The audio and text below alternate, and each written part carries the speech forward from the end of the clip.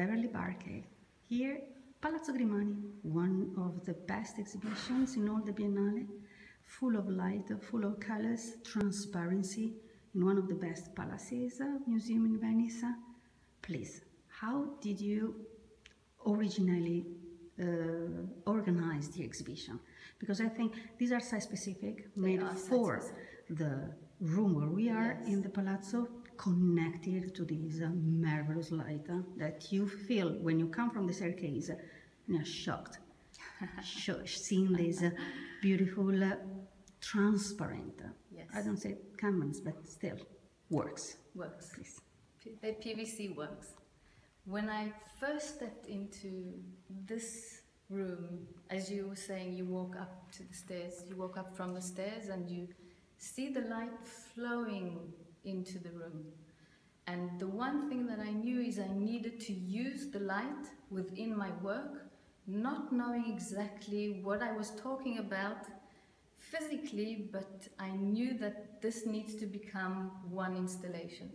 And then when I went back and continued working, I had already started working on PVCs, but only the one side. And I realized that if I take them off the wall, locate them within the center of the room, people can look at them from two sides. So it's an interactive communication of both sides, and then work on one side, let it dry, work on the other side, let it dry, and it starts building as a correlation between this side and that side. So you painted both sides? I paint on both sides. You painted on both sides just to give different transparencies to the works. Exactly. And how do you choose the colors? The color, actually, what I did was I spent a lot of time in the first floor of the Palazzo Grimani, in the museum itself, looking at the frescoes, looking at the beautiful paintings on the ceilings, and taking that energy and the color and the concept of what they were painting and bringing it up into the second floor. So you also have the pastellone, the different colors. You have the yellow and the beautiful. Because this is one of the rarest remaining in the Venetian palaces. And you have the green also. It's beautiful pastellone. And that also, the feeling that I wanted to give is that the work itself sucks up the color from the pastellone and just blows that up in the air and continues the energy and the vibrance, so that you get one piece going through. And then each piece, each work stands by itself, must be a finished work, but all the 12 together must have a dialogue of the space itself.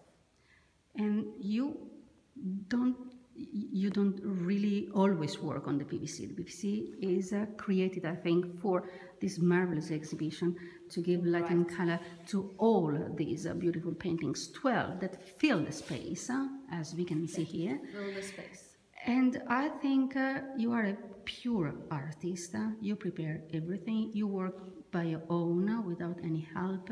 And these beautiful works, I think they are very difficult and hard to make. Yes. Which is the way you paint? Which is the way you organize your works of art? What I start with is preparing the canvas or the PVC or the paper, because I also work on paper.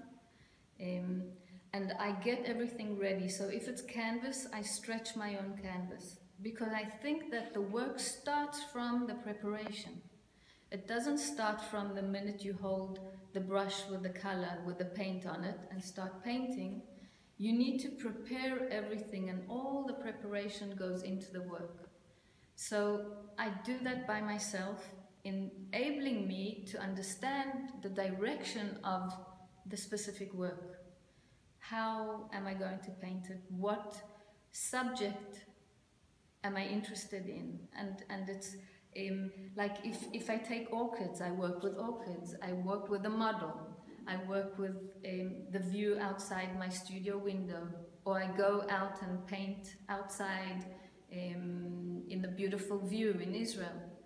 But once something starts happening within the preparation, within the site-specific place that I'm working in, then I know the direction that you organize. That I do. And like, it's just like preparing the PVCs for the site-specific here, or preparing the carpet, because you're not supposed to stand on the floor, on the Pastellone. You need a carpet. And I knew that the carpet needed to be, or the path needed to be made from a substance that is good for the building and brings everything together as one piece, one site specific. Last question. Apart from the light that is clear and evident, which is the inspiration that Venice gave to you? I think it's walking around Venice and coming into contact with the people, the Venetian people who live here, and the vibrance that Venice has as people living, and the history of Venice, going back to all the painters, going back to the method of painting, the history of art, the history of architecture. And all of the sum together is the inspiration. So it's not one specific thing, it's coming back, staying for a week, going back to Jerusalem, coming back again, visiting for another week, going back to Jerusalem, doing this several times, and then understanding, I think, in depth what happens underneath just one visit in Venice. And there's a whole beautiful world. It's a wonderful place. Because you need time, as for everything. Yes. Thank you.